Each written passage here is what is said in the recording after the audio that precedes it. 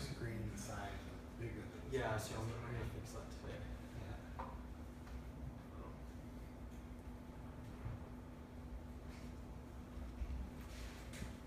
It should be fine for the presentation. I'll change it. And there are more people today forking the repo.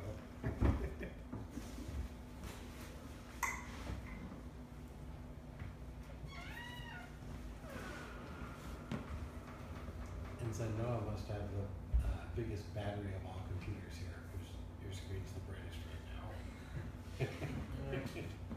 It'll last me about 2 hours filling breakfast.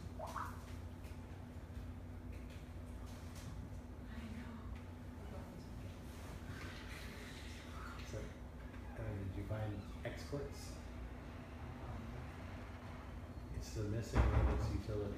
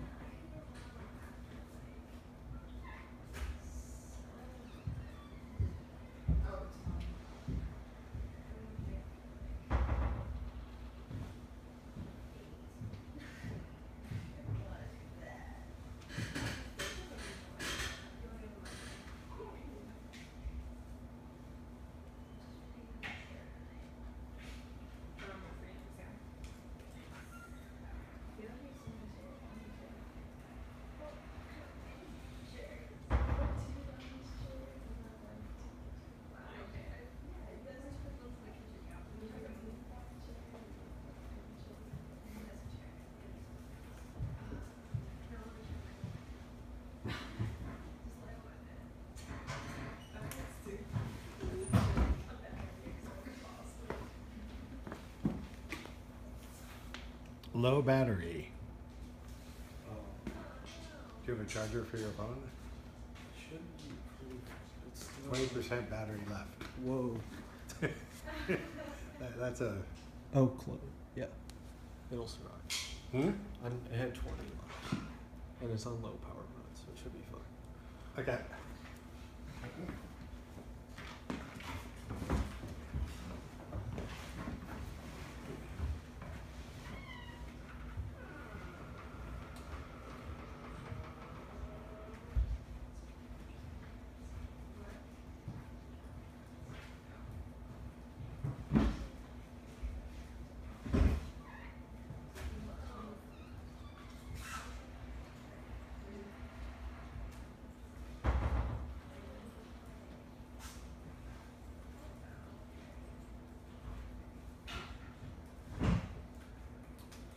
Okay, it is 3:30, so I'm going to get started. Today is part 2 of the Git. If you missed part 1, the slides will be up, and I'm also going to review some of the content very briefly today. So with that, I will get started. One thing I wanted to point out. So is there anything new in the repo that people should pull? No. Any changes? Not yet. I was going to. Okay. After the talk, I'll commit my new slides, and then if you wanted to pull from the repo, then the updated slides will be there as a PDF. Mm-hmm. Okay, one thing I wanted to point out is I put a link at the beginning of the slides to something called Git SCM, which is where the open source Git is managed, and they have a lot more docs that go way more into depth than what I'm going to cover today and what I previously covered. So I'm going to start with a quick review. So this is basic setup of Git. Once again, we have your text editor, and then you're editing a current file, and it points to a version at in some computer at some Git version database. And once again, you can have a central repository such as GitHub or Bitbucket to host your Git repo. Another thing I pointed out yesterday about Git is the way it keeps track of file changes. It uses something called snapshots. So once again, If no changes are made to a file, it just keeps kind of a snapshot of the file and doesn't resave the full file again. This reduces the size of your Git repository. This is the general workflow I went over. You have your working directory where you're editing your current files. You add them to the staging area, and then you commit that state to your repository, and you can check back out any one of those states to go back to a certain commit, and I'll go over that more today. Okay, so yesterday I also talked a little about Git in the command line. Just to review, here's initializing a Git project. You make your directory, you change directory into that new project directory, and you just simply say git init, and that creates your .git directory that we talked about last session. All right, something new I'm going to talk about when you first create your Git project. You may have files in your project that you don't want stored in the remote repository. This could be something such as like passwords or for your API or very sensitive information. And so to not store those files in your Git repository, you simply add a .gitignore file. And so what Git will do is go to this file and see, oh, what files do they not want saved? And I put a link to our URL. We'll visit it later. I found it very useful. It's a collection of gitignores by developers that have been contributed via open source for most every type of project you wanted to do. So there's things for R, there's things for Python, etc. Another vital piece of a repository, especially if you're sharing it with multiple people, is what's called a README. And so you create a file called readme.md. The MD stands for Markdown. It's a version of markup. It'll be covered later in a later session. But basically, this holds information about your repository, such as who are the authors, a description, how to install anything that may need to be installed to run your project. Okay, one other thing we went over yesterday was viewing the status of your Git. So by simply saying Git status, we're given a text overview of what the current status of our project is. And to review, there are 3 places a file could be in. It could be staged, which if you do Git status will be in green. This is saying my file is ready to be committed. And to get it into the staged area, you just say git add and then your file name. The unstaged are files that have changes but are not currently staged. So that one's pretty obvious. And then there's a third one I don't think I mentioned yesterday, untracked files. So these are files that aren't even tracked by Git. So if they were deleted, you would have no previous version of them. And when you say Git status, there'll be a specific section that says untracked files, and then it'll list all your files. And you want to add those to your Git repository as soon as possible so that they are tracked in some way. Okay, so as I mentioned before, adding files, git add file name, or the dot, once again, represents everything in the current directory. So I want to add all the files that can be added in the current directory. Yesterday, one thing that may have confused you was using Vim to input my commit messages. So this is a much simpler way. So you just say git commit -m, and then in quotations put your commit message. This is a lot easier than having to go through Vim, which may be hard to navigate. So I wanted to take a moment to talk about commit messages because I think they're very important. They should be short but descriptive. And if you find yourself having too long of a commit message, it should probably go in the description. So down here I said git commit -m. The first string or the first M represents your message. The second -m is your description. So if you find yourself with too long of a commit message, shorten the message and put it in the description, and that gets synced up with the commit. One other thing, this is just how I've always done commit messages. Capitalize the first letter of your commit message and no periods. But the description can literally be anything you want. You can make it as messy or as nice as you want. Okay. Any questions thus far about anything I've covered? Feel free to interrupt me at any time if you have questions. I'd be happy to answer them. And so if you go look on the Bitbucket page, you'd be able to see all of your commit messages along the far right side. Yeah. And you can literally understand what's been happening or what you've been doing or what your collaborators have. And you can go click on it and see the code at that point and even look at all the changes and stuff. All right, the next thing I'm going to talk about are branches. And to explain this, I'm going to use this figure. It may look very strange at first, but we're going to break down what this represents and how it accurately represents Git branches. So first of all, time going across to the right. So this is a commit. So this would be like your first commit. This is a commit. This is a commit. Every dot represents a commit. Now each of these colored paths represents a branch. So this one right here represents master. So by default, when you run git init, you're on the master branch. Usually what the master branch should represent is a working version of your project, and we'll talk about that a little bit later. So the second one is another branch. You can have any name you want. I call it dev for development. I'll explain why I named it that later as well. And there's one part of this diagram I want to explain, and that is this right here. So that represents a new branch. So to create a new branch, you would simply use the git checkout command, but add a -e and then the branch name, and I'll go over that in the demo later. So basically, when this commit was made, someone decided to make a new branch. Question. Yes. Where is origin? So And what's the relationship between origin and master? So origin, I'll get to later, but origin is where your remote repo is, and we're assuming this repo has no remote for now.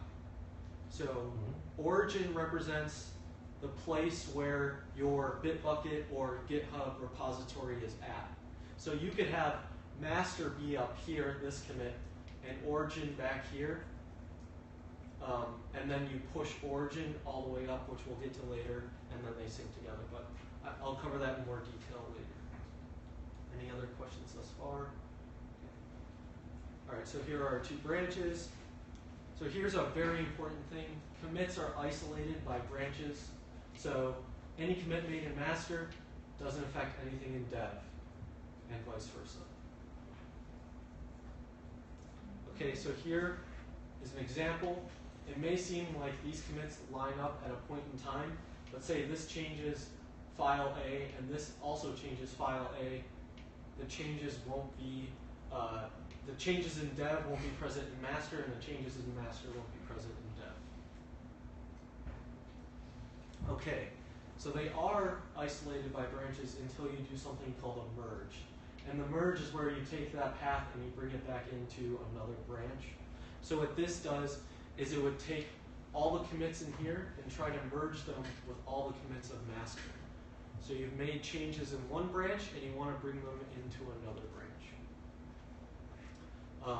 And this is done with the git merge command, which I'll cover. So that is a picture there where you might actually be working on a set of scripts that let you analyze a certain type of data, and that would be the gray ones, and you share those with all the people in your group, and they use the same scripts to analyze their data. But you have an idea that you want to go and come up with a third way to analyze it, so you pull the development branch and try it out in blue, and you can work all by yourself, and you're not going to screw anyone up. They'll still be able to run all the same named scripts in the gray. And then once you know it's working well, you merge those new capabilities into the master branch, and all of a sudden everyone will have the new, fully tested out things. The same story would do if this was for a LaTeX manuscript. the master might be the person who's writing their thesis, and the blue might be me making a branch for editing on their thesis, and then they would choose to merge what's back. Okay, so after our merge, if we looked at where the branches currently are, they would be at this commit, and your repo would say master and dev are both on this branch. If you were to check out and make changes to dev, dev would branch out again, and it wouldn't be synced with master. Okay, so here's the command I mentioned before. So you say git merge and the branch name. One very important thing to note is this merges the branch name into the branch you are currently in. So if I'm in master and I say git merge dev, that takes the changes in dev and puts them into master. Say I'm doing more and more development on dev, but I just want to merge, for some reason I want to merge master into dev, then I would check out dev, which we'll cover later, and then git merge master. So this is a very important note, that it merges whatever the branch name is into your current branch. Okay, so here's the git checkout command. So you can say git checkout a branch name, and that'll switch you to the branch with that name. You can also say git checkout in a commit hash, which is a specific commit. Once again, if you don't remember, this is what it looks like. There's also a shorter version that Git creates. It's an abbreviated version of the hash, so it's a lot shorter. It's only about this short, so you don't have to type out the full thing. Any questions thus far? So one thing I get asked a lot is like, why are we doing branches? A lot of people are very afraid of doing merging or having all these different branches with different code, and people are working in different places. How do they stay coordinated? So I actually think branches are important for two primary reasons. It separates your development from your working copy, right? You should always have a copy of your project that works, whether it be an R package that can properly compile and run as expected, or it's a version of your paper that has been edited to a certain point and doesn't have these comments that might be strewn throughout your paper, etc.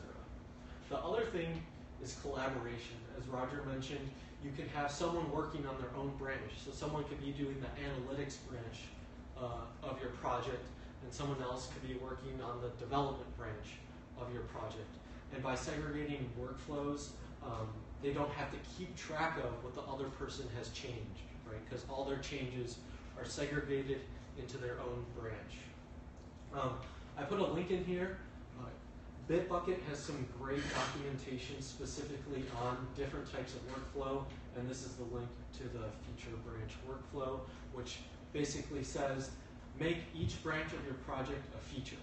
So if you're going to add something significant to your project, make it a feature, so a feature branch, so a new branch, and the branch name is like, say I wanted to add disaggregation to my R package. I would say, all right, create a new disag branch, and I'm going to work on it and implement my disaggregation functions. Once it's finished and working as expected, I pull it back into master. Okay, so I'm just going to demo what all this looks like on the command line. And I'm going to make sure I'm in frame for this.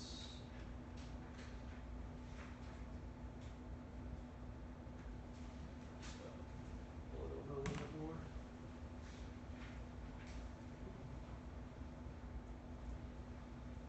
Okay. So, shrink that a little bit.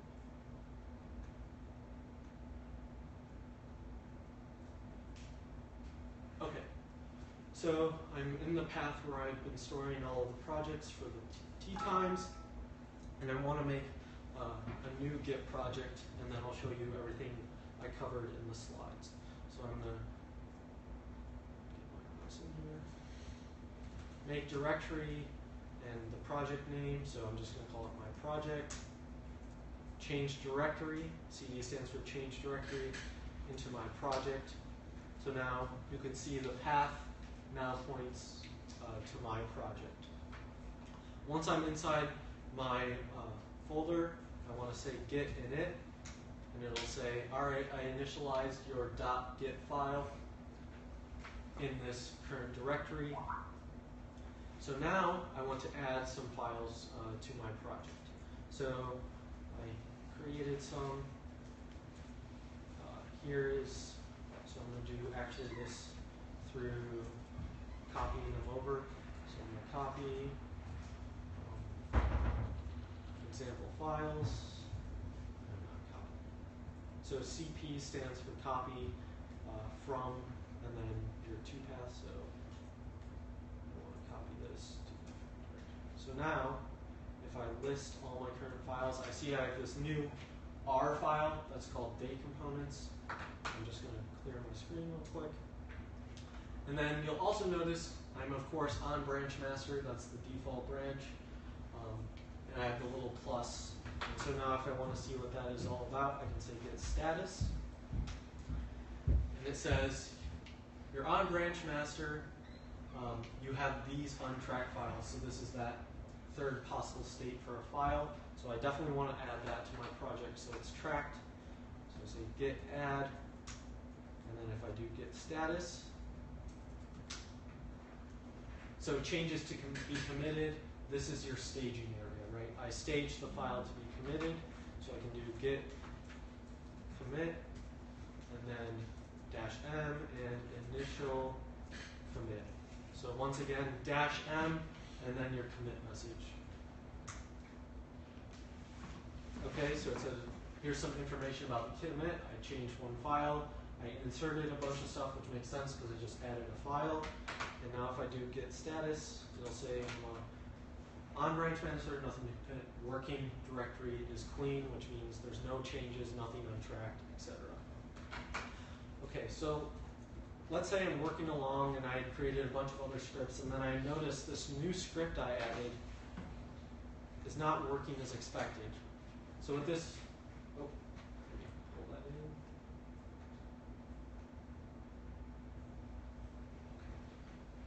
So what this script does is it's called extract date components. It takes in a string representing a date, and basically it splits it by a hyphen, creates a component list, and then returns the list. So it's not working as expected, and the reason why is actually, I'm saying when I split the string by hyphens, I'm saying the first element in components is the day, second is the month, and year is the third. And for those familiar with date formatting, this is actually a reverse of what it would typically be. It typically goes year, month, day. So I'm going to go ahead and fix that really quickly by just reversing the indices. And I'm going to go ahead and save that file. So now, if I go back and I hit git status, oh, this is, I didn't open,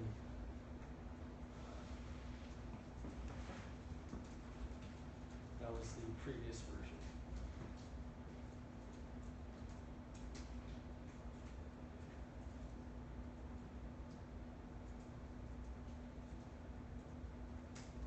So,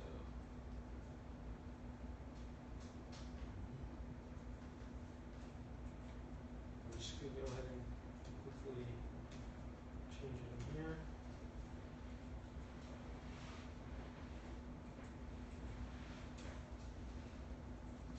Okay, so now I changed it using VI, which is just a text editor inside, but you can also just inside the command line, but of course you can use other text editors if you wish.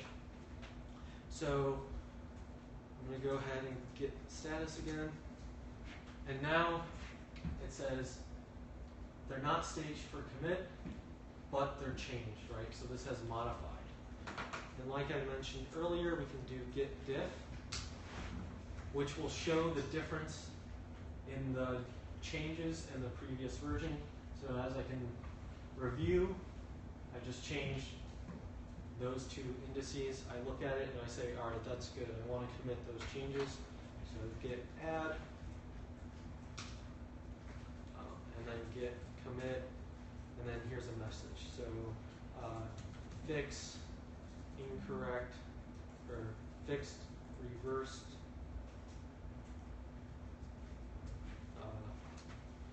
date indices. All right, and those files are committed. All right, so now what I'm going to do is I'm going to create a new branch.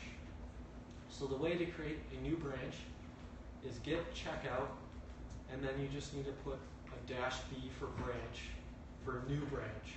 If I weren't to put the -b there, I could just put a branch name and it would try to check out that branch. So I'm going to create a new branch, and what it's going to do is automatically switch to the new branch I just created. So I created dev, and now you can see I'm on branch dev. So let's go ahead and add some files in dev. So once again, I'm going to copy from my example files. Here's a simple text file. If I go get status,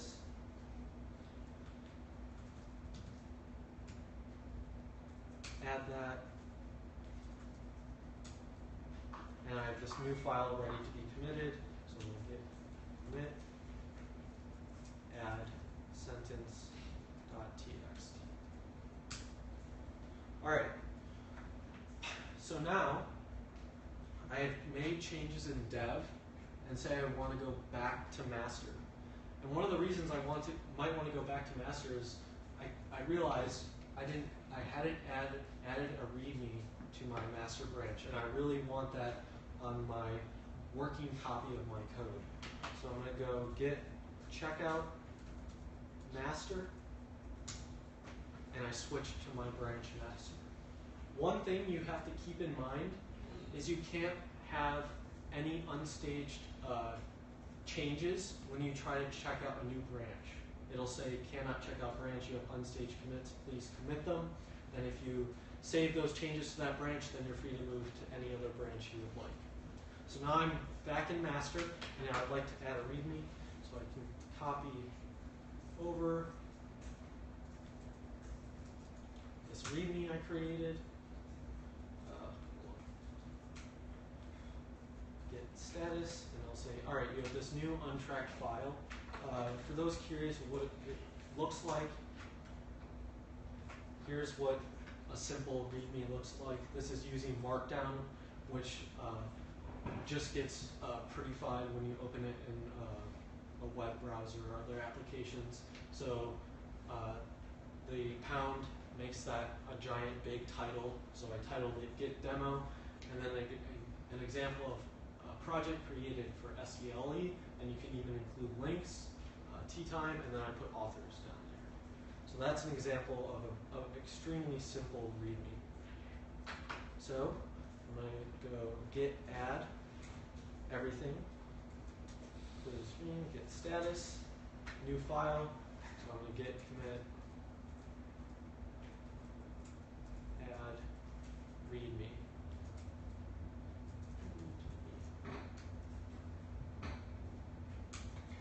And READMEs are very conventional for all projects, so if you go and visit other repositories on Bitbucket or GitHub, you will definitely see a README in the project as something that you can read to understand what the project is about.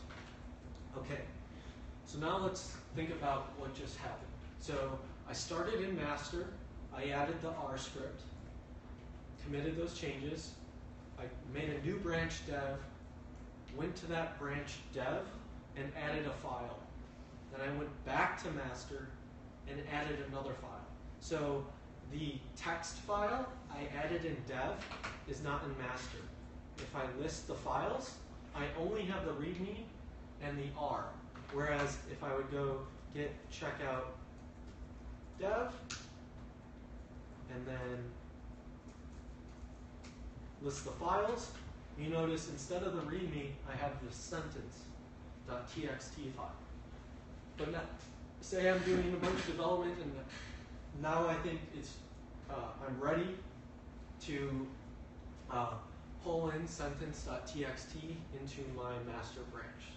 So what I'm going to do is I'm going to go to my master branch, so go back, and then now I'm going to perform a merge.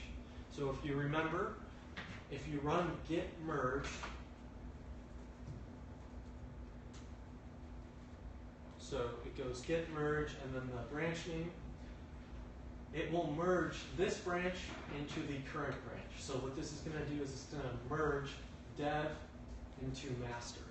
And so what's awesome about Git is that it will try to resolve the merge all by itself without you having to do anything. It'll notice, hey, that sentence.txt is in dev, but it's not in master, so I know I need to pull that over. So if I run git merge, it'll open VI.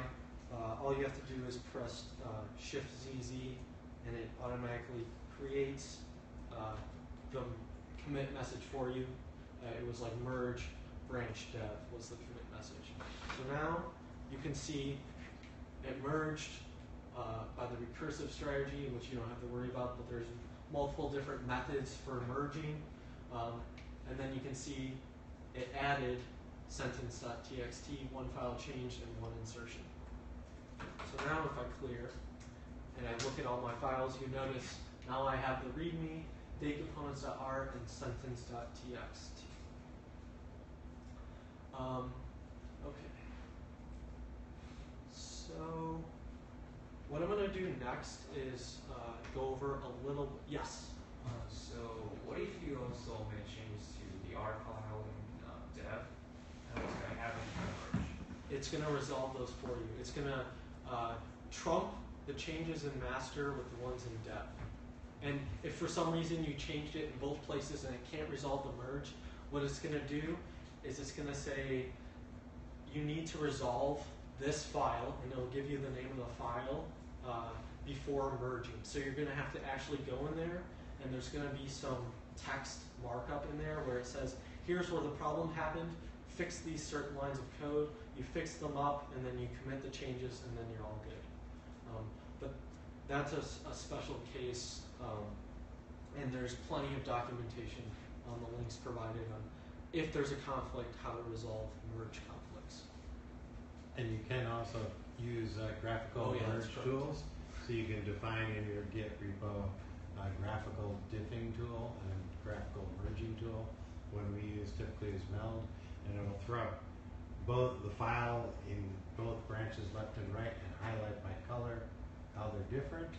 And then you can literally go through and say, I like this one here, I like that one there.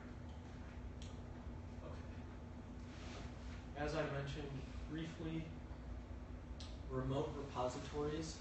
So these include primarily Bitbucket and GitHub. There's also GitLab and a couple others nowadays. So there's only a few commands you need to know to get your Git repository up in the cloud. So this first one is you just say git remote add and then the repo URL. And so this will be provided by Bitbucket or GitHub. And that will just basically say, this is where I want to store my Git repository. So git push origin pushes everything up to the cloud. Remember, origin represents the pointer to your cloud repository. So I'm pushing it up to the cloud. And then say someone made changes, push them to the cloud, and then someone else on your team wants to get them. You just say git pull origin, and then those changes will be brought down. Now there's variations of git push and git pull. You can also add branch names to them. So if you only want to push a certain branch to the cloud so that it doesn't get overly crowded with a bunch of branches that may no longer be used and only on your machine. And then you can also do the same with git pull. Okay. So I'm going to show you a little bit of Bitbucket, which I think is good to know how to navigate and create a repository. So I've logged in. Repositories, create repository. Okay, so I'm the owner of the repository. and I'm just going to call this T time. Okay, so you can choose to make it private or public. If you make it public, anyone can access it. And then we want it, of course, to be a Git repository. So I'm going to go ahead and create the repository. And as you can see, the repository was created. And then, can I get the URL?